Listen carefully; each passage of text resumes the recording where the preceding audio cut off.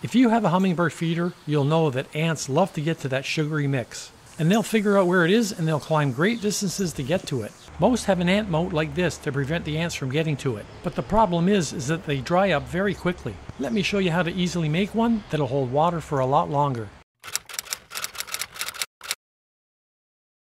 So you can make a small ant moat or you can make a large ant moat, whatever you like. You can use one of these 2-liter pop bottles, a 1-liter pop bottle, or one of these smaller ones. And it can be green or clear. So the first thing you want to do is remove the label. Then just cut the top of the bottle off following this line. These pop bottles are easy to cut. It's just getting started that's the hard part. So take a utility knife with a nice sharp point on it, put it on the bottle and start rocking it back and forth and it'll push right through the plastic. Now just take a pair of scissors and cut the rest.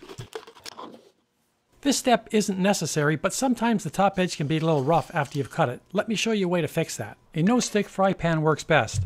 Put the heat on medium to low, then once the pan is heated, take the pop bottle and run it around in the pan for a 5 count.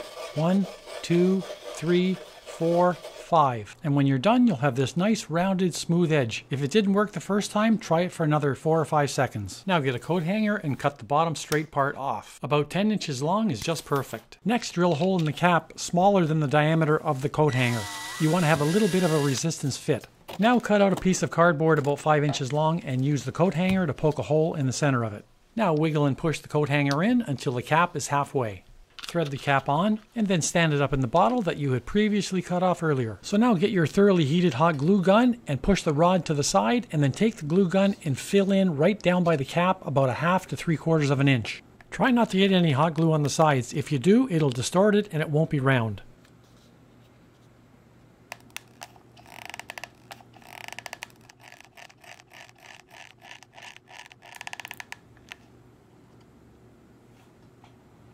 Now use your cardboard and slide it over the rod and use it to move back and forth and get the rod nice and straight. At about the 5-minute mark, you can take the cardboard off and you can check to see how straight it is. If it's not, just move the rod because the hot glue will still be a little bit soft. And the final step is to bend the ends. And if you bend the ends in the same direction, it'll hang straight up and down. And here's the 3 using the 2-liter bottle, the 1-liter bottle, and the smaller one.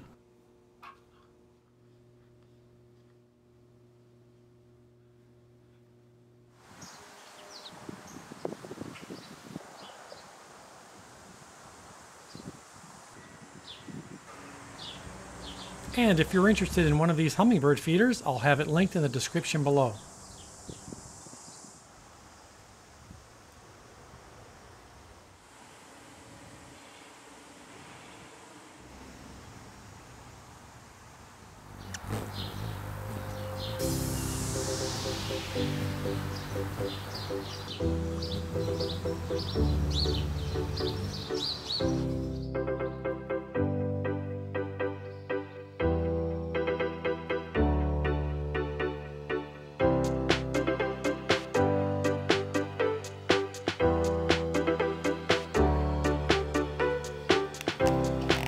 Well, I hope you enjoyed this video. If you did, like, subscribe, and hit the dinger to get notifications, and we'll see you next time.